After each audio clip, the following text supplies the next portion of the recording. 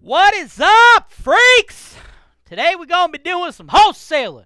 Sometimes you all want to refer to what we're going to be doing as virtual wholesaling. Some of you guys, some of you MFers out there are referring to it as remote wholesaling, right? However you want to slice it, what we are doing is wholesaling properties in neighborhoods that we do not live in, right? So I don't care if you're watching me from California, from Oregon, from Cleveland, from Texas, from Dallas. Dallas is in Texas. I freaking know that, people. What I'm doing is going to work nationwide. But guess what? I ain't your typical wholesale guru. Buy my jerk-off course, buy my jerk-off book. I'm going to sell you a freaking song and dance of a bunch of crap that doesn't actually work. So this ain't going to be as sexy as you're used to, folks, because this is the real deal. Let's go.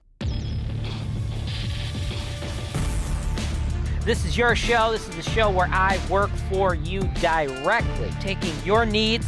I'm going through the MLS, and I'm trying to find the best possible deal for you guys. Put down 25%. That's the perfect way to buy this. That's why real estate investing is the greatest industry in the world.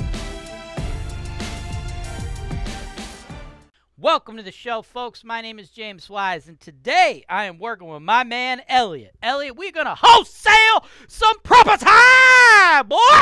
Yeah! That's what we're doing, bro! We are wholesaling some real estate virtually, right? Remotely, as you can call it, right? Why is it virtual? Why is it remote? Well, it's half virtual, it's half remote. You see? The reason that is because you are in Portland, okay? You're in Portland, Oregon. And we need to find you super cheap houses because you have a very, very small budget, right? So we need to find really cheap houses. You can't wholesale incredibly cheap houses from Portland. Why? Because there ain't no really cheap houses in Portland. Now, I know a bunch of other people are like, I don't understand. You don't need money to wholesale houses. Why does it matter? You do need money to wholesale houses, people. What you don't need money to do is connect a buyer and a seller together and collect a commission or wholesale fee. The issue with that is it's fucking illegal in all 50 fucking states, okay? It's called brokering real estate, and it requires a fucking real estate license. If you don't think connecting a buyer and a seller together and collecting a fee is brokering real estate, please, one of you motherfuckers out there, tell me what you think wholesaling is. Tell me what you think brokering is, okay? I know the other gurus teach you that is kosher. It's not, okay? So you do need money. That's what I'm saying. I'm got a little heated, but you do need money, okay, if you want to do this legally. So you need money. You got to have some money. So you got to go where the properties are cheap. I'm here in the Cleveland market. Where are the cheapest properties there is? And I am going to help you do a wholesale deal, Elliot. It's only going to require 5 G's, dog, 5 G's. That's why it's remote. That's why it's virtual. Let's jump into the numbers, how the deal's going to work, how me and you are going to knock it out together legally right after this. Man, I hate those other real estate gurus out there. Those real estate gurus that lead you guys to believe fairy tales, lead you guys to believe in magic, lead you guys to think that there's going to be genies granting your wishes if you buy their course or their program. Like there's going to be hot girls in bikinis just popping out. That's not the real life of a real estate investor. And here on HoltonWiseTV, we give it to you straight. Welcome back, folks. Wholesaling.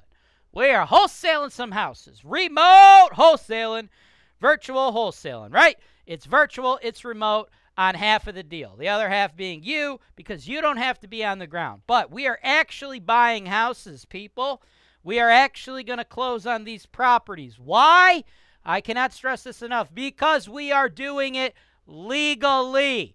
I do not give a shit what other fucking asshole, wholesale guru, wholesale course, wholesale jerk me off here, wholesale jerk me off there bullshit you've already heard or read, okay?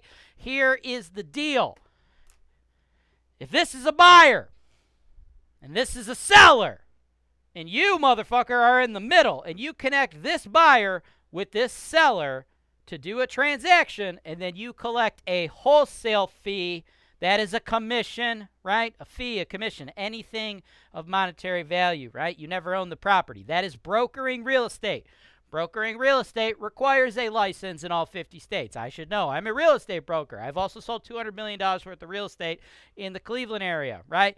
If you haven't noticed, houses in Cleveland, they're fucking cheap, right? So imagine how many of these motherfuckers you got to put together to get to 200 million. So what that should tell you is I know a little thing or two about the business, folks. And I'm here to keep you fucking legal, okay? You don't want to go down the path of trying to illegally broker real estate. That's what all the other fucking jerk-off wholesale people are teaching you. It's bullshit. It's garbage. And guess what? They don't really care because they sell you the course, they sell you the book, they sell you the fluff idea that it's super easy, it's great, everybody can do it. We don't do that here. Here, we work with real deals to actually make them happen. We get through deals in a real way. So I cut it to you straight, right? And if you're working with a really small budget, you're going to be wholesaling houses like this, okay? That's the reality of the situation. If you haven't noticed, let me explain. You might have your thoughts on this. Let me confirm them. Yes, this house is a piece of fucking shit. This is a shit box. This is a horrible fucking property. It looks like shit, probably smells like shit. It's a piece of fucking shit, okay? But guess what, folks? If you're trying to get involved in wholesaling and you got $5 grand, you got $10 grand, you got $15 grand, you got $20 grand, essentially little to no money, you're going to be flipping shit boxes, okay? If you got some other fantasy that you can come into this with little to no money and you're flipping mansions, well, just fucking take whatever money you have that you are willing to pay for coaching. I want you to just pile it up, right? Pile it up. Put it down. No, don't even put it on a desk. I want you to put it on the floor. Then I want you to pull your dick out, and I want you to fucking piss all over it, okay? Because that is all that's going to do. That's just fucking waste. It's garbage. It's not going to happen. If you have a very small budget, this is what we're dealing with. It's not sexy. It's not beautiful, but guess what? It's reality, okay? Does it mean you can't make money? No, that's not what it means, okay? But this is the business, folks. This is what you're signing up for, right? So you take a shitbox house like this. Now, a shitbox house, it's a shitbox house, but that's not the end of the world, right? That's kind of what we need, right? The idea behind wholesaling is you find a seller with an incredibly distressed asset, you get in front of them, and then, right, you pick it up for very, very cheap, and then you down the road sell it to somebody for a higher price, okay? This is why this works in the real world, right? Because you're going to be partnering with me. Everybody tells you to just get in the middle and assign the deal. That's not going to work, okay? Again, it's illegal. Also, probably not going to work. You're not going to, like, know what you're doing, especially doing it remotely. You're not going to understand these areas, these markets. That's why 99.9% of people who start wholesaling don't make any money. They give up, right? The ones that actually start making a little bit of money, eventually the division of real estate in their particular state, because, again, all 50 of them require a real estate license to broker real estate, they'll probably come down and lay the fucking smack down on them, right? I've seen people in Ohio get a, like, $800,000-$900,000 fine for brokerage activity without a license, right? So you partner with me because what I can do, because you're actually putting up money to stay legal, I make sure you don't end up underwater. I know what we can sell this for. I know who is going to buy this. I know investors who will take on these products, right? These projects, right? Because, again, I've sold $200 million in this market, right? So the after-the-fact stuff, the marketing, I got that covered. The ARV, I got that covered. Coming up with the bid, I have all that covered. You don't have to worry about that. I work with you, right? What you need to do is just put out a ton of offers, because anybody also telling you that you see this one house, you make an offer, you get your wholesale money, and you move on. It's not how the business works. You have to do a ton of offers, okay? And right now, you're paying for me, right, to work with you because you need somebody to sell it later, number one. You need somebody to tell you what the actual ARV is, number two. You need somebody to tell you what the repairs are going to be, right? You need all that. You don't know that right now. Perhaps after working with me for 10, 20, 30 videos, you will gather those skills, and then you can go out on your own and find motivated sellers before they get listed, right? I have tools for you guys to do that as well, right? Right down here, prop stream, okay? This is essentially the MLS for every market in the USA, right? So if you want to do it remotely here in Cleveland, cool. If you're looking for other cheap markets, right? Detroit's a good one. Memphis, a lot of cheap shit in Memphis, right? You can work on that stuff, and you can get the data and reach out to sellers directly via direct mail. You could actually do your direct mailing right through PropStream, right?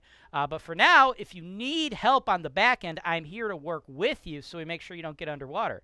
But again, if down the road, or if you're watching and you're like, dude, I already know what the ARV is. I don't need to pay this guy to analyze the property. I'll analyze it myself. I just need to get in front of the sellers. How do I get in front of the sellers? You get in front of the sellers with PropStream, folks. Works in Cleveland, works in Detroit, works nationwide. Oh, and guess what? Your boy Jay Wise, I'm going to hook you up under the show, right? The show, you're probably watching it on the YouTuber, probably on your iPhone. I hope you're wearing pants. If you're not, that's cool. You're in your boxers. You got fucking Cheeto dust on your goddamn beard. Fucking wipe that Cheeto dust off your fucking beard. Fucking wipe your hand on your shirt. Scroll under the video there. Click it. Got a free trial for you, folks. Free trial for PropStream. You get all that data. Then after that, you get a discount because you're a HoltonWiseTV viewer, right? But if that ain't you, if you ain't there yet, you're working with me. And I'm going to help you. I'm going to help you walk through this deal. But you have to understand this. There's not a 100% guarantee we're going to do this deal. Not a 50% guarantee, right? It is a long shot because we have to get such a cheap price, right? This property has been on the market for 118 days. The address, 10561 Remington Avenue, Cleveland, 44108. As far as neighborhoods go, this is a very distressed neighborhood, right? This is the ghetto. This is the hood.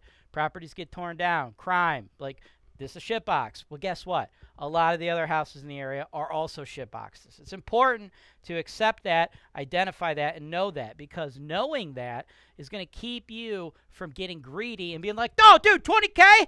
I could definitely make money in 20K because I look at other duplexes in Cleveland. They sell for 100. I'm going to make a $50,000 wholesale fee. No, motherfucker, you won't, because they don't fucking sell for 100 grand in this particular fucking neighborhood. That's why you need me right now, because I make sure you understand what your realistic exit price is. Our exit price is 15, okay? Our exit price is 15. So if we're exiting at 15 and you got to pay me because I don't work for fucking free, that means sure shit you can't buy it for 20. You definitely can't buy it for 15. What can you buy it for? You can buy this for 4. Okay? And that's why it's going to be a long shot. 4 grand. It's the most you can pay for this, okay? Here's the numbers. You pay 4. Then you're going to pay your closing costs. That's about $1 grand. You're all in for 5. Then I will sell it for 15. Then, of course, you're going to pay me. I'm taking $4,995. Then you got to pay the title company on the close as well, so that's another $1 grand. That will net you a $4,000 profit. That's all you got to do. You got to get the offer accepted at 4. I will help you do that. I'm not going to guarantee you that it will be accepted, right? Why? Because the seller currently wants 20. But here's the deal. Here's why this makes sense. This is why this is an avenue to go down. This is a highly distressed shitbox. This property is making the seller absolutely no money. I went through the photos. It's horrible. It's terrible, right? Like, look at this thing. It is nothing but a liability for the seller, right? It is just a horrible shitbox, right? Some people might be like, oh, all the other guys made wholesaling sound so cool. This guy's just a jerk. He's just making fun of the properties. Guys, you want it to be distressed. If it wasn't distressed, people wouldn't get rid of it, right? People wouldn't get rid of it for less than its fair market value, okay? They would want the most money. But this is just something that's horrible they don't want. Now, I've been watching this for a while because it's been on the market a long time. Here's the thing with sellers. They will put properties on the market because they think it's worth one thing. And they won't believe it's not until time tells them. So 118 days on the market, everyone else is telling the seller, bro, your price is too high, nobody's going to want it. But they've kept the price inflated, okay? They shouldn't have done that. As a matter of fact, it used to be listed at 30 like 3 days ago. They just dropped it down to 20, so now we're getting into reasonable land. So more buyers are going to be paying attention to it. So that is why we need to scoop in, try to pick it up, right? Because if they would price it appropriately, more people are going to be looking at it. The longer they have it out there priced too high, they start to feel like, oh, man, maybe nobody's going to buy it. And then they start thinking about all the negatives. They're like, oh, dude, it's boarded up.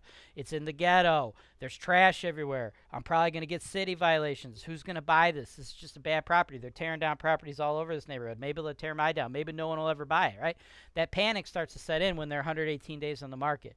So that's why we come in, quick cash offer, no questions asked. We're not going to be like, yo, let me inspect it. You don't need to inspect it. Any and everything is fucked up, okay? accept that. You're buying a fucking shit box if they take your offer at 4. But here's the thing. You're working with me. Nobody sells more properties like this in Cleveland than I do. There are a lot of people that would look at that at 15 and think it's a good deal. Wouldn't work for a lot of people, and I try to explain that to out-of-state investors. Like, if you're a new out-of-state investor and you're watching the show, like, dude, wait, I'll just buy it for 15 right now. It's not a good deal for an out-of-state investor. To pay somebody to, like, full force, the actual construction company, property managers to work on your behalf, it's not going to pan out for you. It's not going to pencil out. There ain't enough meat on the bone. If you don't believe me, watch my other shows on the MLS Search Analysis Show. I explain that to you guys. What you need to understand is the only type of buyer that this could really work for is going to be like a local buyer who's got sweat equity. Somebody who can go in and do the renovation themselves. They don't have to pay because they could do it on their own. Maybe they're a contractor and they're keeping their crew busy. Things like that, right? That sweat equity savings, the DIYers, those are the kind of people that actually make money on this. The kind of people that don't have to pay PM. The kind of people that being a PM is their full-time job. They live in and around the neighborhood, could drive around it like a friggin' hawk. Those are the people that are going to make money. And guess what? I'm connected with a ton of those people, and I've sold many, many properties just like this, and I can almost guarantee you I can get you 15 for this one. So the whole cusp of it is we got to throw out our best, most aggressive cash offer, 4K, but we can't get greedy.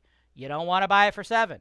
You don't want to buy it for 8. You don't want to buy it for 6. You want to buy it for 4, and if the seller says no, we move on because wholesaling is a numbers game. Thanks for watching. Subscribe to HoltonWiseTV for more financial information, education, and entertainment.